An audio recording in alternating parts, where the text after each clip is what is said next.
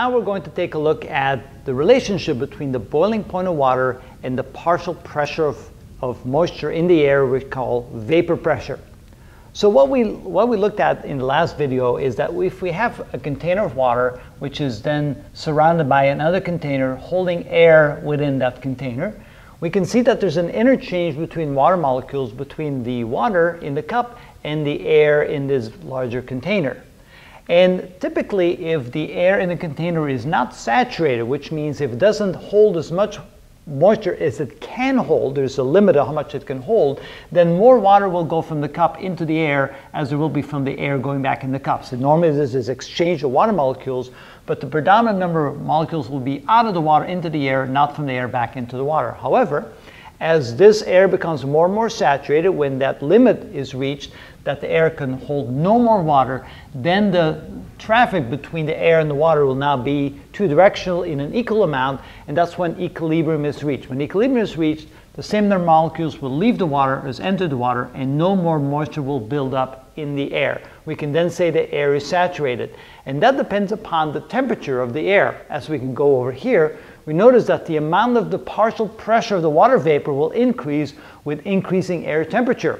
At 0 degrees centigrade, the partial pressure of moisture in the air of water vapor is only 4.58 millimeters, which is about 0.6% of the total pressure of the air. However, at 20 degrees centigrade, that will have increased to over 2% of the total pressure in the air. At 30 degrees centigrade, that will be almost 4% of the total pressure in the air, and so forth. So with higher and higher temperatures, the air can hold more and more moisture. So more and more moisture, more and more water vapor can go into the air and be held by the air. Turns out, finally, when a temperature of 100 degrees centigrade is reached in the air can hold so much water that can be 100% water vapor. There'll be 760 millimeters of mercury. Of course, that scenario is an extremely unlikely scenario.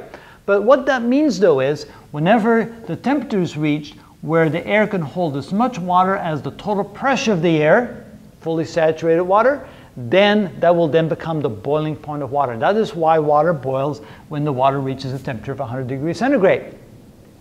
Now what happens when the air pressure lessens? Let's say we go up in the mountains where the pressure is less, water can boil at lower temperatures. Let's say we go high enough into the mountains where the air pressure now is 525.76 millimeters of mercury instead of 760. That means that the water will now boil at 90 degrees centigrade.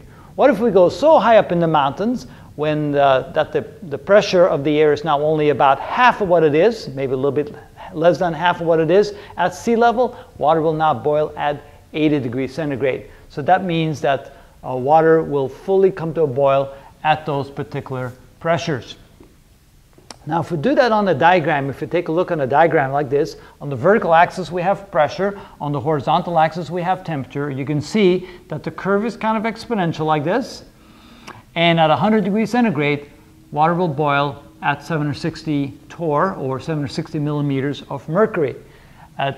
Water will boil at 90 degrees centigrade when the atmospheric pressure is 525 millimeters of mercury. And notice water will boil at 0 degrees centigrade when the pressure is 4.58 millimeters of mercury, which is kind of interesting because that happens to be roughly the pressure on the surface of Mars, which means on Mars, water will actually boil at 0 degrees centigrade, and of course it will also freeze at 0 degrees centigrade. So on Mars, on the surface of Mars, water can actually boil and freeze at the very same time. That would be kind of an interesting scenario.